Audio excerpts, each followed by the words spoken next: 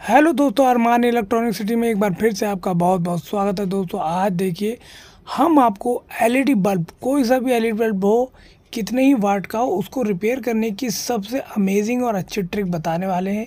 दोस्तों देखिए, इस तरह से ये एक हमने 50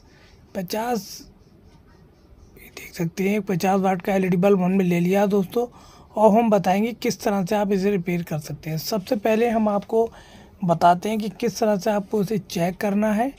कि ये देखिए, सबसे पहले स्टेप बाय स्टेप इसकी जो एलईडीओ का निगेटिव और पॉजिटिव एक चिमटी की सहायता से इस तरह से हम सब एलईडीओ को चेक कर लेंगे कि कोई एलईडी इसमें से ख़राब है या नहीं है। अगर कोई भी ख़राब होगी तो ये तुरंत ही जल जाएगी।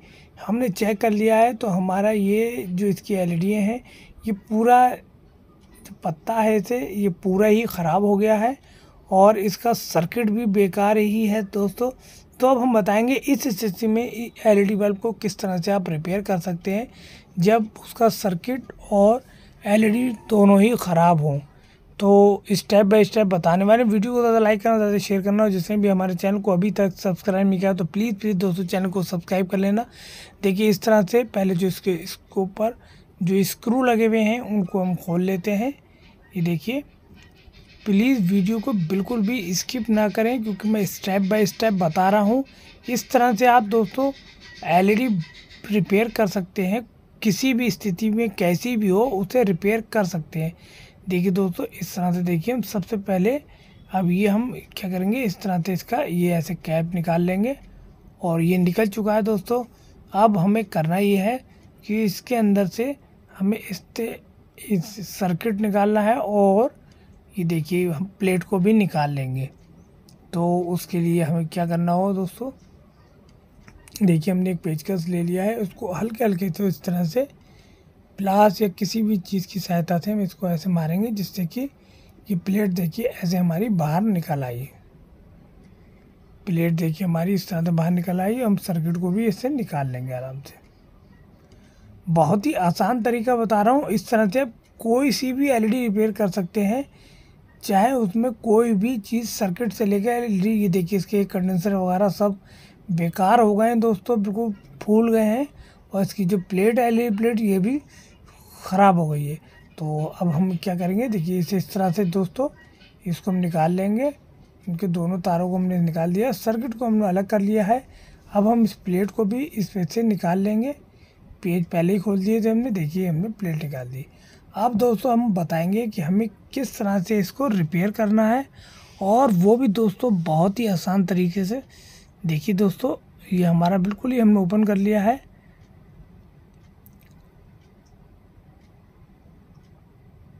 बहुत आसान तरीका दोस्तों हम बताने वाले हैं, प्लीज़ स्किप बिल्कुल ना करें वीडियो को। ये देखिए दोस्तों, अब हमने दोस्तों ये ले ली है एक एलईडी प्लेट।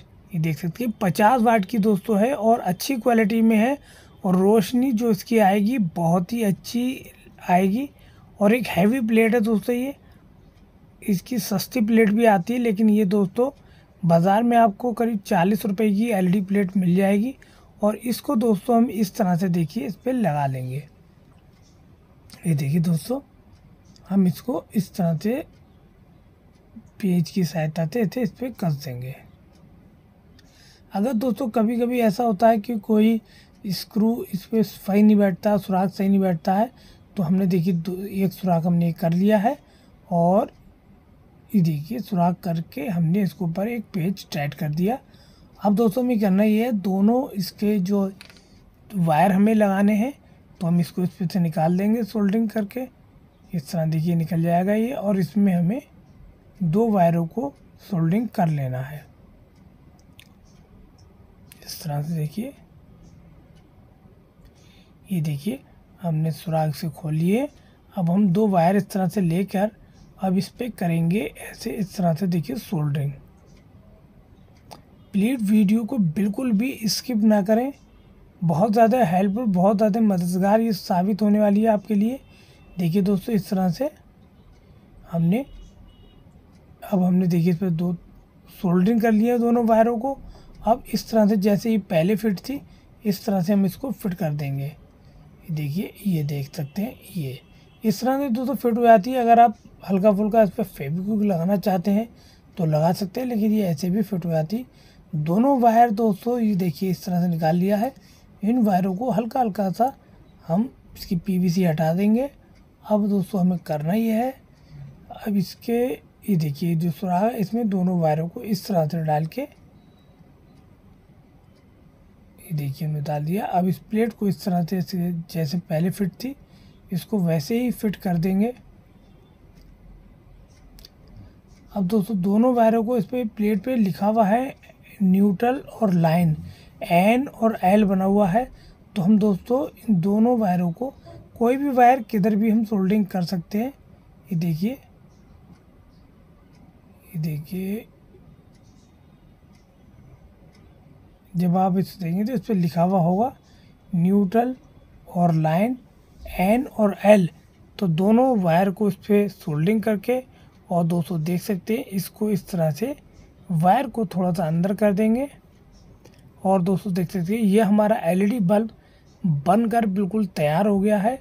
50 वाट का एलईडी बल्ब है। ये देख सकते हैं रोशनी दोस्तों बहुत ही अच्छी है और ये एलईडी बल्ब बहुत बेहतरीन और बहुत अच्छी रोशनी देने वाला तैयार हो गया। इसकी कैप को इस तरह से लगा लेंगे और ये देखिए दोस्तों, ये देखिए एलईडी बल्ब बिल्कुल तैयार हो गया बनके। वीडियो अच्छी लगी हो तो लाइक करें, वीडियो को ज़्यादा शेयर करें। जिसने भी हमारे चैनल को अभी तक दोस्तों सब्सक्राइब नहीं किया, अपने चैनल को सब्सक्राइब करें। वीडियो देखने की दोस्तों बहुत बहुत शुक्रिया, बहुत बहुत धन्यवाद।